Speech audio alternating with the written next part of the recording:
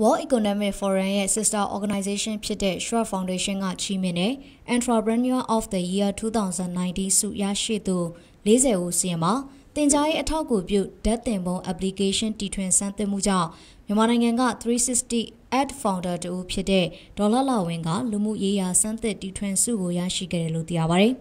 New Myanmar is now ready to rejoin the global community of leaders, educators, and innovators. Political, economics, and education reform have in place after recent democratization of this once unstable nation. In order to be an integral driving force behind the education reform process, the dynamic team of 360 is leading to improve the way how learning is conducted here in Myanmar. 360 at ရဲ့ CEO ဒေါ်လာလာဝင်းမှာတဘာဝနဲ့အနည်းဆက်ဆုံးတူညီတဲ့ပုံရိပ်ရောင်နည်းပညာ VR နဲ့ AR တို့အပြင် smartphone နည်းပညာတွေကိုအသုံးပြုပြီးအနာဂတ်ပညာသင်ကြားရေးနဲ့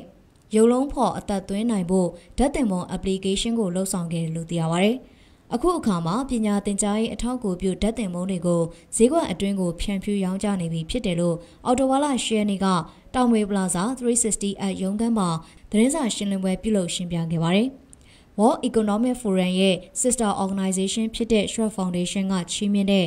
Entrepreneur of the Year 2019 ဆုရရှိခဲ့မှုကို360 Art ရဲ့ Founder တွေဖြစ်တဲ့ CEO ဒေါ်လာလာဝင်းနဲ့ MD ဦးရန်မင်းအောင်တို့ကအခုလိုပဲရှင်းလင်းခဲ့ပါတယ်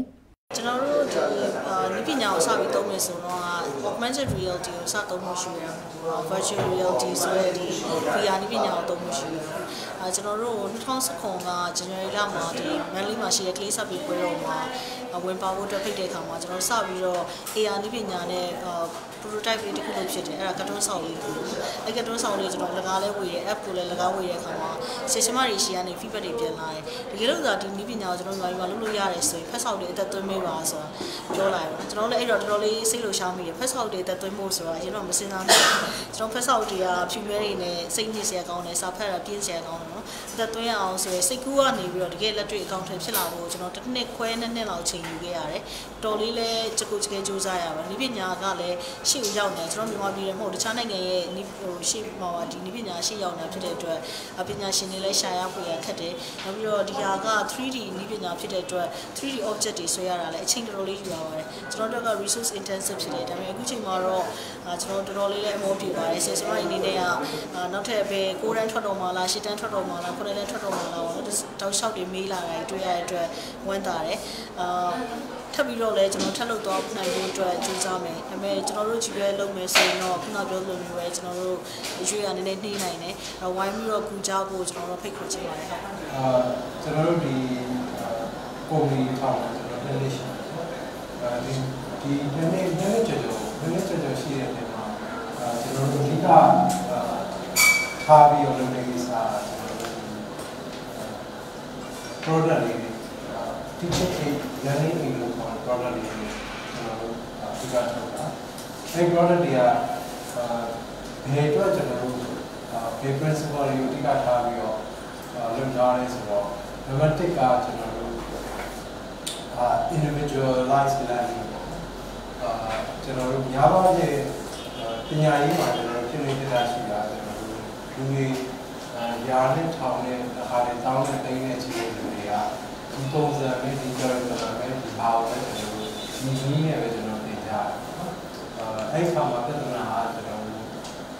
ဆရာနဲ့အကြောင်းသားနဲ့ပြရတဲ့ကိစ္စတွေနောက်ပြီးတော့လူတစ်ယောက်အတွက်သင်တော်တဲ့ကိစ္စနောက်တစ်ယောက်အတွက်မသင်တော်တဲ့ကိစ္စမျိုးရှိတော့ရှိတယ်ကျွန်တော်တို့ကကြတော့ကျွန်တော်တို့ထုတ်တဲ့ပစ္စည်းလေးတွေကကြတော့ကိုယ့်ဟာကိုအကြောင်းသားတွေကလမ်းလို့လို့ရမယ်ဆိုတဲ့သဘောမျိုးနဲ့အထူးသဖြင့်ကျွန်တော်တို့ဆရာကိုတိုင်းတာတစ်ခုထိပဲပါပြီးတော့ဆရာကိုခက်နေနေနဲ့ကျွန်တော်လုပ်ရမယ်ဆိုတဲ့သဘောလေးကိုချိန်ထားတာနော်နောက်တစ်ခုကကြတော့ကျွန်တော်တို့က gamification ဆိုတဲ့သဘောဆိုတော့ learning ဆိုတာကစာသင်ရမယ်စာကြည့်ရမယ်ဆိုရင်များတော့ကျွန်တော်တို့ပြည့်စရာကောင်းတယ်လို့မဖြစ်မနေတော့ကျွန်တော်လုပ်လို့ရအောင်ကျွန်တော်တို့ကလုပ်ချင်တဲ့လုပ်မဟုတ်ဘူးဆိုတဲ့သဘောမျိုးတွေကျွန်တော်တို့တွေ့ရတယ်နော်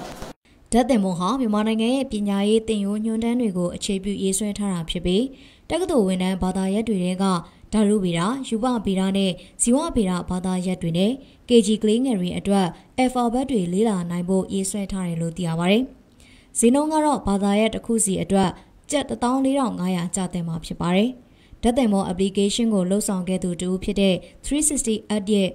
CEO ဒေါ်လာဝင်းဟာ2019ခုနှစ်အတွက်လူမှုရေးရာစမ်းသစ်တီထွင်ရေးဆုအတွက်ရရှိခဲ့သူတွေထဲမှာမြန်မာနိုင်ငံအနေနဲ့ဆုရရှိခဲ့ပါတယ်။ဒီဆုရရှိသူတွေထဲမှာ startup လုပ်ငန်းတွေကိုတည်ထောင်သူနဲ့ CEO တွေနိုင်ငံတကာနဲ့ဒေသန္တရစီးပွားရေးနဲ့အစိုးရပိုင်းကဦးဆောင်သူတွေ